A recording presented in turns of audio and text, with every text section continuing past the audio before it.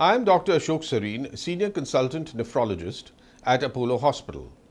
Today I am going to talk about diabetes mellitus and how it affects the kidney.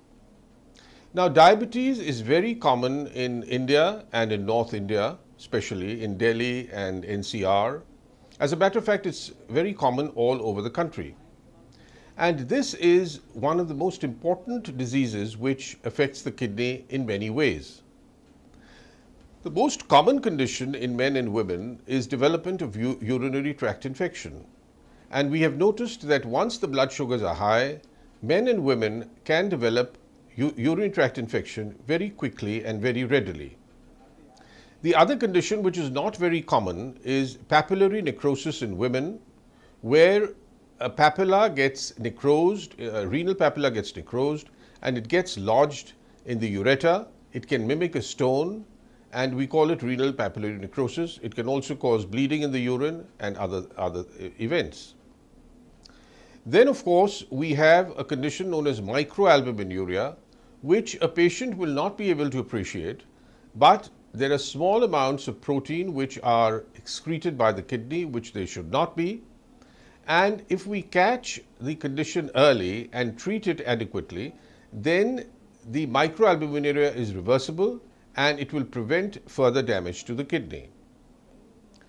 After this, we have a condition known as macroalbuminuria, where large amounts of protein are excreted via the urine, and this results in a fall of the protein concentration within the vascular or the blood compartment, and this is known as general anasarca, where there is puffiness of the face, marked swelling of the legs and feet, and sometimes the swelling comes on the abdomen as well.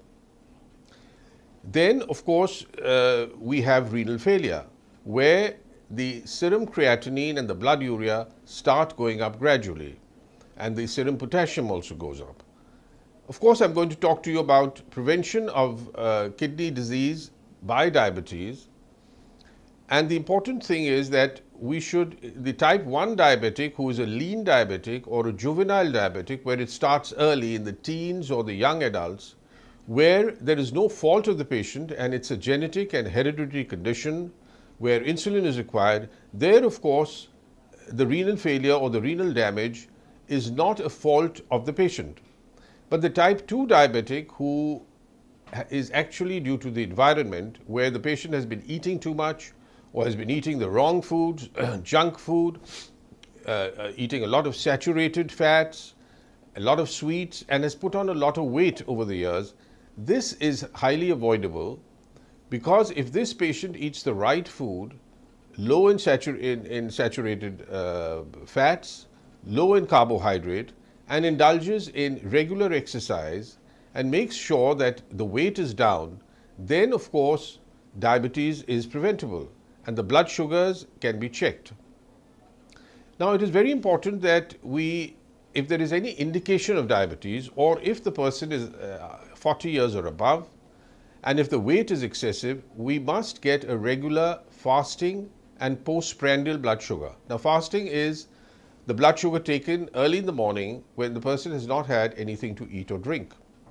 And the postprandial is 2 hours after a meal. The fasting blood sugar in every individual should be around 100 milligrams percent, and a postprandial blood sugar of 140 milligrams percent.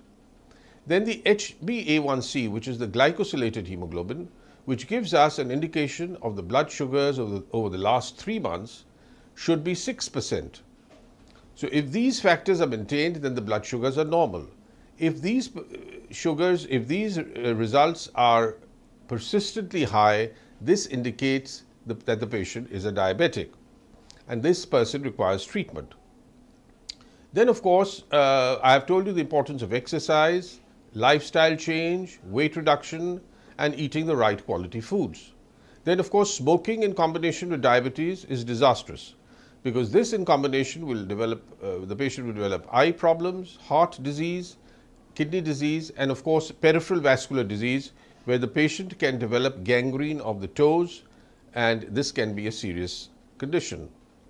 Then, of course, we must do a lipid profile, which is a fasting, cholesterol, triglyceride, and other lipids, so that, because in a diabetic, the lipids can go up, and this in combination with a high sugar and smoking, if the person is smoking, can also cause a lot of vascular problems. Of course, alcohol should be taken only occasionally and in moderation, but a patient who is severely diabetic or moderately diabetic should actually avoid alcohol, because alcohol contains large amounts of calories.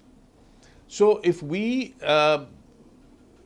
this is highly preventable, as I said, except for a juvenile diabetic. There, of course, the juvenile diabetic should also take his or her meals regularly, should have a balanced diet, should indulge in exercise, and take the insulin regularly.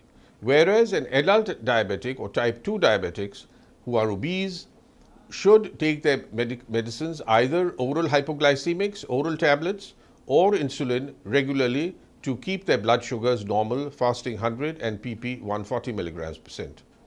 If this is done and all the other factors like smoking and alcohol are avoided, exercise is indulged in, then the ill effects of diabetes on the kidneys can be minimized to a great extent. Thank you.